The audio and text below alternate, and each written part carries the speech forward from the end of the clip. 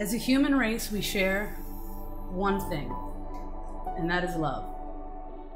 Love, it's the great unifier. It's our one universal truth.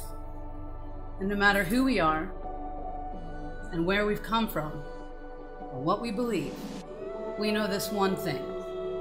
Love is what we're doing right. I have to tell you that I feel that you're very equipped for marriage.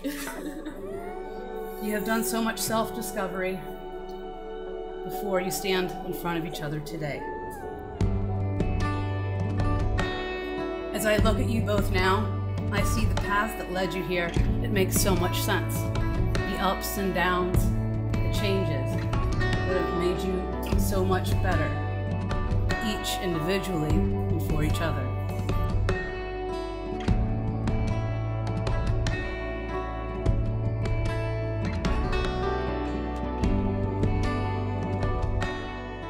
Iggy, do you take Bonnie to be your lawfully wedded wife?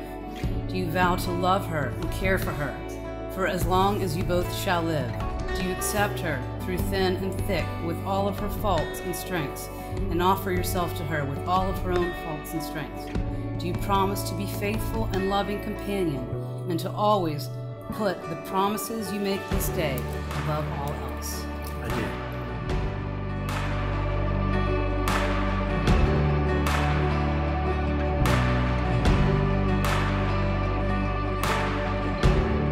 Bonnie, do you take Iggy to be your lawfully wedded husband? Do you vow to love him and care for him for as long as you both shall live? Do you accept him with all of his faults and strengths, and offer yourself to him with all of your faults and strengths? Do you promise to be faithful and a loving companion, and to always put the promises you make today above all else?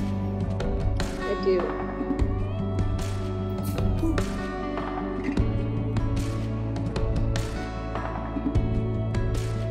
I now pronounce you husband and wife.